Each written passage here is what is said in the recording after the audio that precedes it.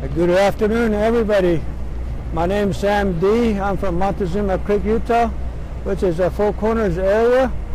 I'm representing my people, my community here in Washington, D.C.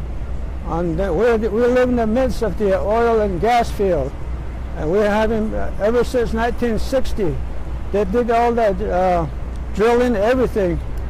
For the different oil companies were there, and they left, and only a few companies were still left as of today. But the problem they left behind is the flaring and venting. They call it methane. All that methane is giving us a health problem, like asthma, like environment, all the vegetation.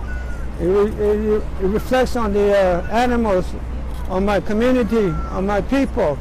I'm speaking for my people and my grandchildren. This is why my concern is. That's why I'm in Washington, D.C. for my people. I want my people to be safe. So I'd like to have the company that are there now, they have control their methane, their flaring, their venting. That's why we're here. We have some Native Americans are out here with us. This morning we testified. So this afternoon we're doing a live interview, stream interview with the Earthworks.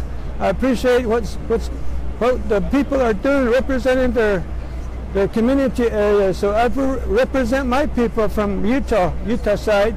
So my people out there, take care of yourself, and I'll be back. Thank you.